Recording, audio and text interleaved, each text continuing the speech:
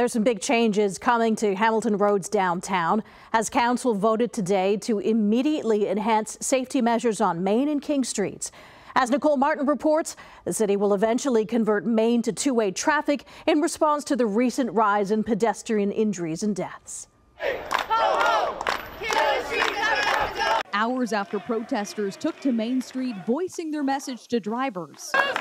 Our streets! Council voted 13-1 and passed Councillor Maureen Wilson and Nrinder Nann's motion, which means immediate action will be taken. This is about saving lives.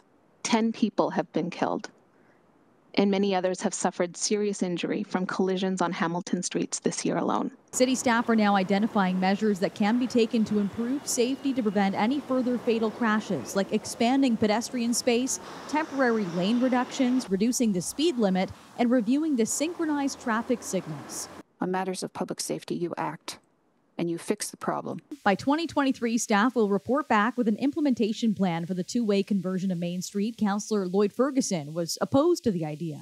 But I'd like to have factual data because I am going to get clobbered by people from Lancaster who use Main Street to go to work. The city's chief road official tells us the implementation plan will be shared with council early next year. I have been fearful for my life and the lives of people I care about, and to hear that people are not just fearful but actually getting injured significantly and losing their lives is just, it's angering. The violence just continues and it's escalating at such a rapid pace right now, and it affects every single person in this city.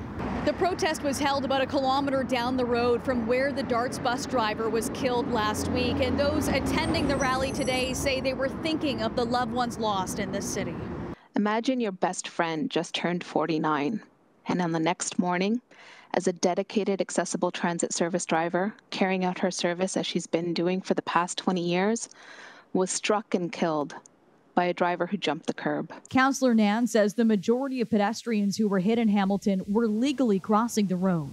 4 of the 10 who've died this year were people who were killed on sidewalks. In the past 5 years, council says 70 lives were lost on city streets. 26 were pedestrians and 2 were cyclists. The report found King and Main were the most dangerous streets in Hamilton. Nicole Martin, CHCH News.